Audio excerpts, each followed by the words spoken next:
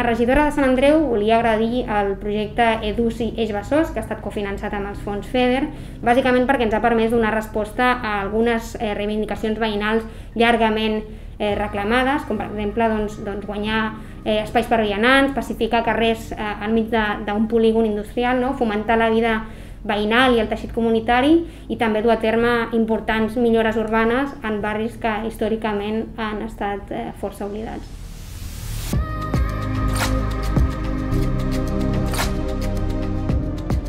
Històricament, els barris de Trinitat Nova i de Trinitat Vella han estat separats per la Meridiana.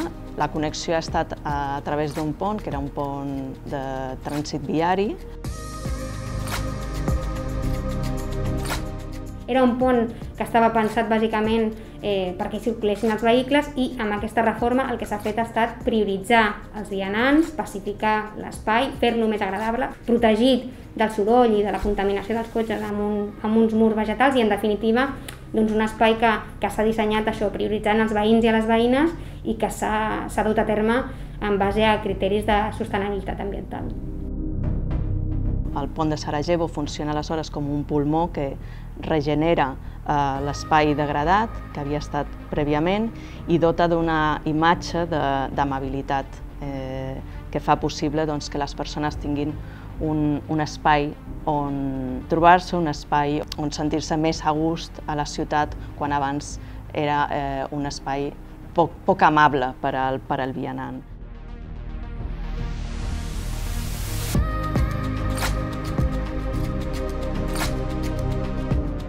En el cas del Pont de Sarajevo és una actuació que impacta contra la OT4, centrada en la reducció d'emissions de carboni. El cost de les obres ha estat aproximadament d'uns 2.100.000 euros, dels quals 500.000 han vingut dels fons europeus FEDER.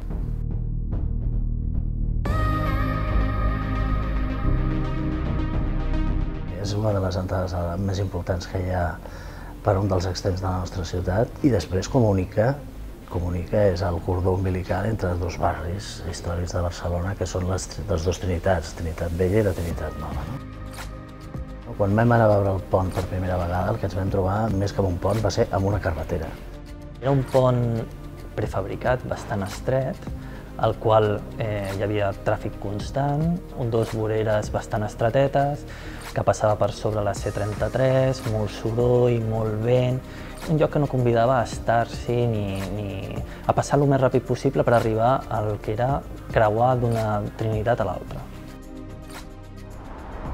Me llamo Yanis y tengo 11 años.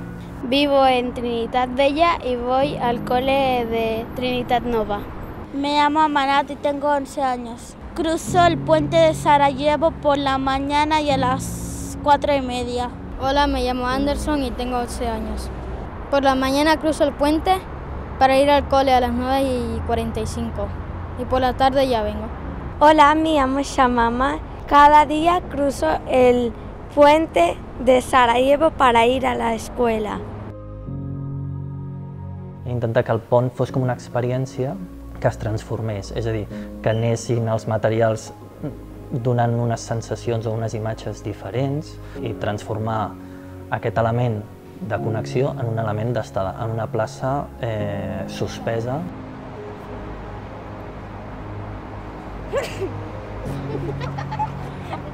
Un dels elements també més importants que ens vam fixar és intentar reduir al màxim la velocitat dels vehicles pel pont, a través de la combinació de paviments que han reduït la velocitat moltíssim d'aquests cotxes a 15 o 10 km/h.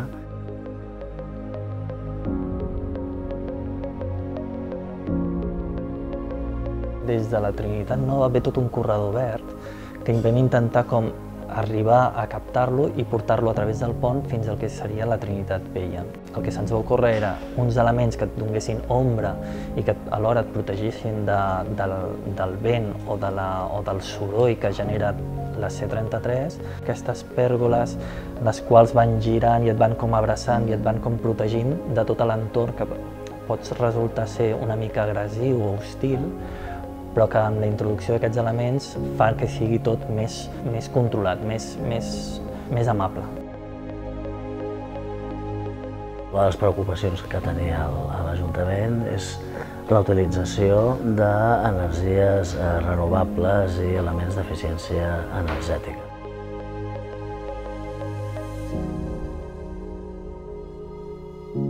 Els materials finalistes en el projecte tenien que ser materials afins a les persones. La ceràmica és un material que ens agrada tocar i que ens sentim còmodes amb la seva presència. La fusta, la seva calidesa i el seu so a l'hora de caminar per sobre. L'altre material que vam utilitzar, i sobretot és el que configura les diferents pèrgoles, és l'acer corten. Aquesta manera d'embellir sense un manteniment final i aquests tons amarronats i cobrisos també en som molt conscients que són pròxims també a les persones.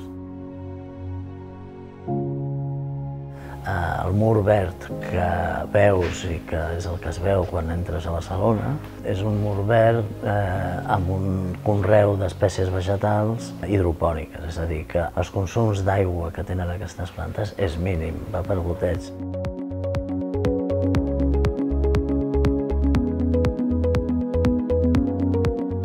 Es un puente especial porque hay un paisaje diferente y pistas diferentes y flores diferentes.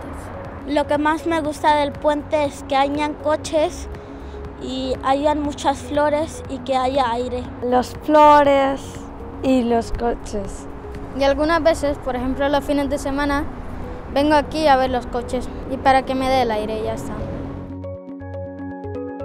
Arribant cap a Barcelona ja ens trobem un gran frontal al qual s'ha intentat introduir textura, flors, vegetació, color, per donar-li un to festiu, alegre. És un entorn que l'aproxima als seus espais d'estar naturals i a més complia la funció de donar la benvinguda en aquesta Barcelona que intenta, per sobretot, ser una ciutat verda, en què la massa forestal, la massa verda, tingui el seu protagonisme. Benvinguts a Barcelona!